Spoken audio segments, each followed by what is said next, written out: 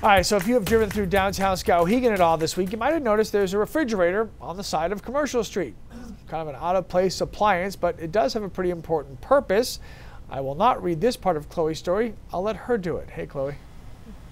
Hi, Lee. Good morning. Thank you. I don't blame you. It is a good story. This was fun for me to do. So, we know a lot of Maine families have been battling hunger during the pandemic, and two Skowhegan women have decided to take action with a creative idea. They started a community refrigerator at the town's Chamber of Commerce and left it outside for a specific reason.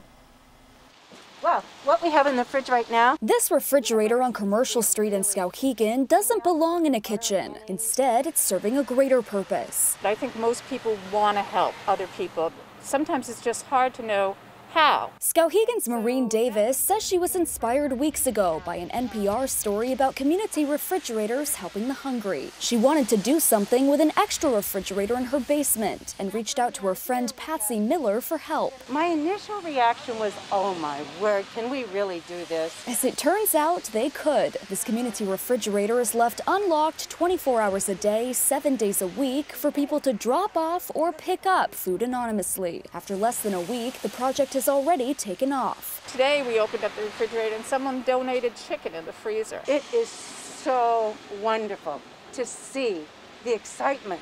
We didn't expect it. These women say they owe a lot to the town's selectmen for voting 4-1 to support this initiative, and the town's Chamber of Commerce for agreeing to host the refrigerator alongside a food pantry blessing box. People are donating, people are taking from the food box, the blessing box, as well as the refrigerator. I like the idea that people can go there and nobody knows, so they don't have to feel uncomfortable or embarrassed. It's an important mission, since experts say Mainers are hurting now more than ever. I think that food and hunger has been really affected by the pandemic.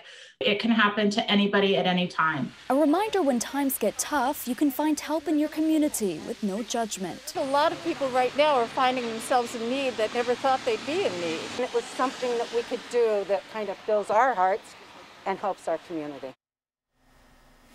Maureen Davis and Patsy Miller say they've been getting donations from businesses and community members, and anyone is welcome to help out or take what they need. Live in studio this morning, Chloe Thibault, News Center, Maine.